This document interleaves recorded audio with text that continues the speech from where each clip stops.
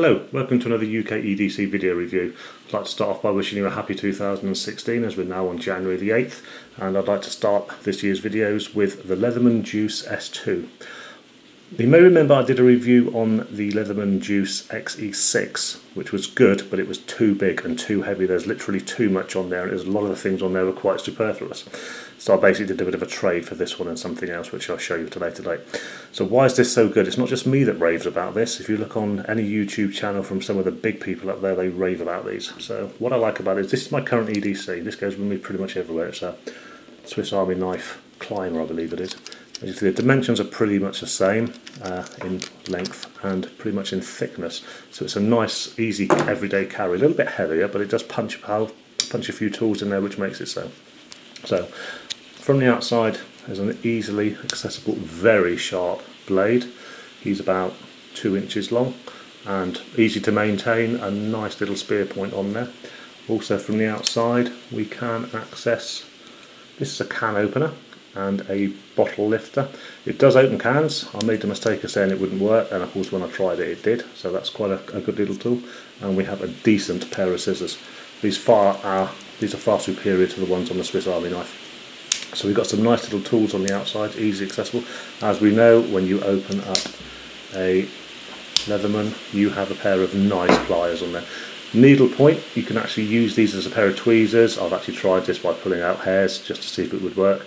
And of course we've got gripping surfaces and we've got wire cutters in there. Also within the handles on this side we have 3 screwdrivers from the large size and a medium one. They're quite tricky to get out, and a lot of people complain because they keep breaking nails or cutting themselves when they spring out, but there you go, it's part of having a Leatherman, I suppose. And a medium size, so you've got 3 screwdrivers, that should tackle just about anything.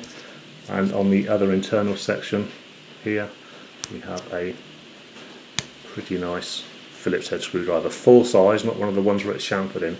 And deep within there, which are buggers to get out, is somewhere to put a lanyard. So nice and compact, nice little selection of tools. These are the tools you probably would use, or I certainly would use, every single day, hence the everyday carry. I've yet to find a decent pouch for it to use it on my belt. The Leatherman ones, which are like the spongy ones, I did have one of them for the XE6 and it was so crap I basically put it down somewhere, I can't find it and I don't really want to, so I may make one out of leather. Price point on these is about 60 quid, 70 quid, so you're talking about 80 bucks if you're in the USA.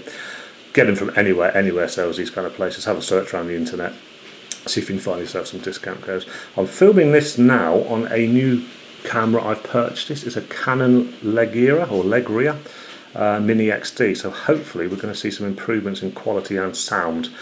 Please let me know what you think about this video. Please leave me a thumbs up, please leave me a like, please leave me a comment, and of course subscribe to my channel. I'm always looking for things to review, so if you have something you'd like to review, please get in touch and we'll see what we can do. Thank you very much for watching. Have a great 2016 wherever you are in the world. Keep watching and goodbye.